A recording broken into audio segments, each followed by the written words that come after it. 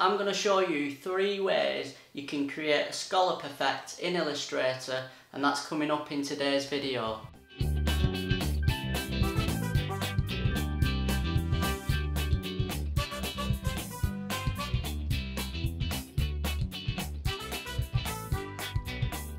Hey guys, Chris James here, welcome back to another video. Now last week I did a video on how to create a mandala or a mandala effect in Illustrator, and as part of that video I created a scalloped edge around a couple of circles.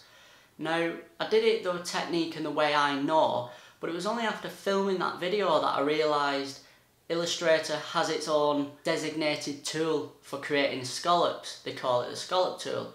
Now I wanted to see how easy it was to use, so I've spent this week playing around with it, and what I want to show you now is sort of 3 different ways you can create a scallop effect in Illustrator.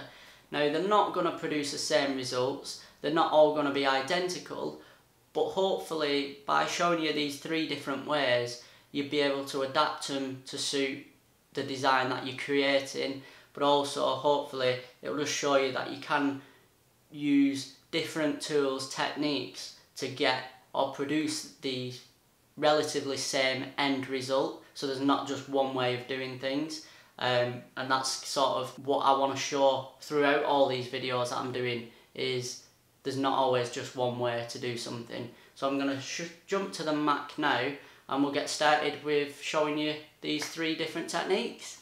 So I'm here in Illustrator and I've already set my artboard up as always to 1080 by 1080. So the first thing I'm going to do is go to the ellipse tool and just create a circle.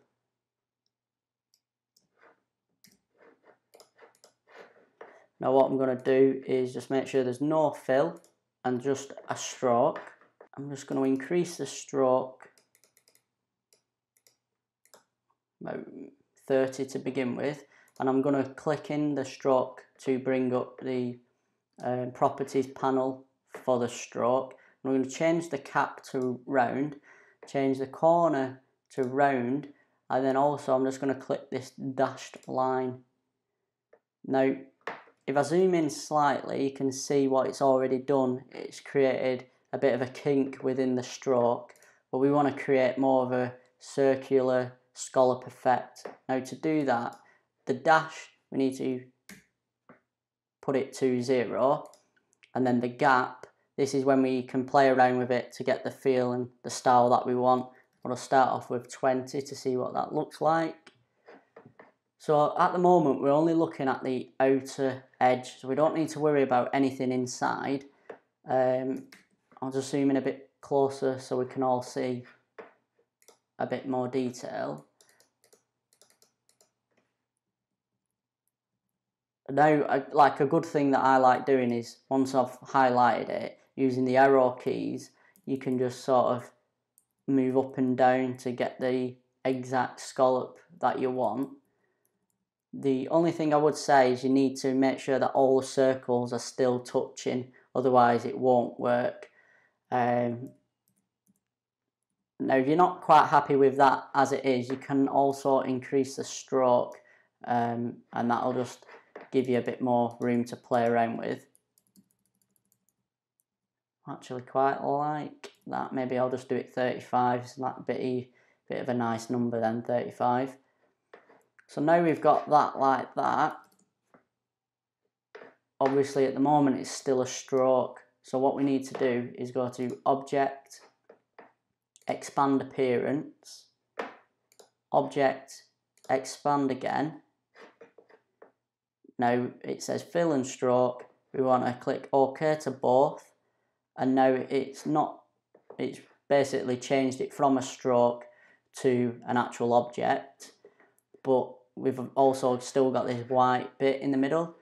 So what we want to do is highlight it, go to Object, Compound Path, Release, and now we want to make them both one shape, so we need to highlight them both, go into the Pathfinder tool at the properties panel on the side. If you've not got it here, if you go up to Window and down to Pathfinder, it'll bring it up for you.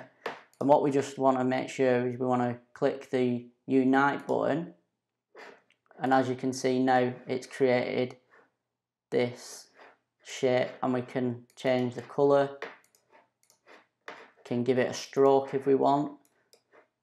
Let's make something a bit more bolder. And then obviously we change the roundness, just make it more of a look, not as harsh. So that's the first technique, and that's the way I did in the mandala tutorial. Now I'm going to show you, I'll just go back to the beginning. Now I'm just going to show you how a different way you can create the scallop, but I'm going to use the distort and transform tool from the effect panel and click zigzag. Just make sure I've got it selected first. Now this isn't going to give a definite scalloped edge, but it just creates more of a rounded wave, if you will. You can obviously increase and decrease the amount of wave, amount of ridges, but I quite like this if you're wanting to just create something like a sticker or something like that, where it's a bit more rounder, a bit more softer edges, not as harsh. And basically it's just about playing around to get the effect, the style that you want. Again, there is like harsh corners, like the zigzag if you will, but I rarely use the corner tool, and I always click the smooth and start just playing around with creating this. Like I said, you can get some nice shapes and edges to this. And again, that's pretty easy.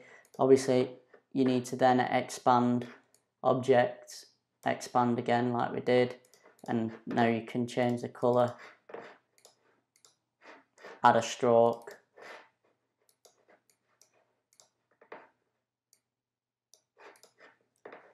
I know that's not really a scallop, but it's just helping create like an edge to the shape, to the circle. And now the last way I want to show you is using the scallop tool built into Illustrator. Now I have played around with it, and to be fair, it's not my favourite tool for creating scallops. And I think if I was to create scallops in my designs, I'd be persuaded more or pushed towards doing it using the outline, like the strokes, circles, and then uniting them both, because I feel like it gives more of a symmetrical shape and a bit more of an even end product, end result. But I'll show you so this is the scallop tool, and it's within all these other tools just below the rotate tool. So what you want to do is click scallop. Now to bring up the properties for this tool, you just want to double click, or if you're on the tool you can just click the enter button and it'll bring it up. Now this is where you can choose your sizes, intensity. Now how I've got it now is when I've been playing around with it, this is how I've got, I think this is the ideal sort of solution to create the best scallop edging. Now obviously if you do start messing around with these tools, you can get a bit more adventurous and crazy. But what I'll do is I'll show you the way I've done it using these sort of parameters, and then I'll go back into it and show you that changing stuff gives you different results. So obviously 35277, 1% intensity, 1 complexity, and 2 detail. Now it isn't the easiest tool to use. Now you get this sort of circle with the cross section in the middle, and basically to use the tool you just need to make sure that the outer circle is touching the shape you want to affect. And what I found is you need to be relatively quick doing this. So what you want to do is just go around the circle, making sure that you're touching the edge. Now because I've got the intensity down so low, it doesn't change it so quick, so it gives me time to go around and sort of perfect any imperfections, but once you let go of your mouse, it does start the whole effect again. So as you can see, there's that way of doing it. Now if you are a lot quicker, oops, sorry, make sure I've got my edge within the circle, you can start seeing like it just affects it slightly.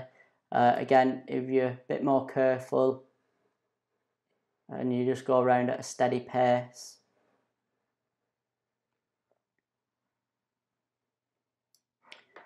you can start getting more the scallopy effect, but I don't think it's an easy tool to use. From using it myself, it does create some inconsistencies, like you've got nice short here, but then it starts getting a bit more deeper ridges along here, that's a bit more flatter. So I don't think it's the ideal tool if you're wanting something a bit more uniform, symmetrical, but with a bit of practice you probably get used to it. So like I said before, I'm just going to go back into the properties of the scallop tool. Again, like we can increase the intensity and detail, and now you can see it starts creating more crazy scallops. Now you can go inside, you can bring it outside, as long as, like I said, one of the outer circles is touching, you can create these sort of weird edges, and they're all still vectorized, so if you're wanting some quick like edges, you can start creating something. Like I said, it's not the easiest tool, and I wouldn't really recommend for doing uniform scallops, but you'll have to give it a go and see what you think. But again, like I said, it's not the easiest tool. I'll just go back to my parameters. But like I said, with a bit of practice, you'll probably get some nice techniques, nice edges. Again, it looked alright, but it's not symmetrical. So there you go. So there's 3 different ways you can create a scallop or a scallop style effect in Illustrator, using 3 techniques, using the scallop tool, the stroke and the stroke effect panel, and also using the transform. So there you go, that's 3 different ways you can create a scallop style effect in Illustrator. Now they didn't all produce the same end result, but that's not what I was going for. I was going for showing you how you can create the scallop using different techniques, so that you might be able to adapt them and not just stick with one way of doing things. So I hope you've liked this video. If you have, let me know below. If you haven't, still let me know below, because as always, I'm happy to take on any of your feedback, because I want to improve on the videos, improve on the quality, but again, most importantly, improve on the content. So I'm going to leave it there. Tune in for the next one, and I'll see you later.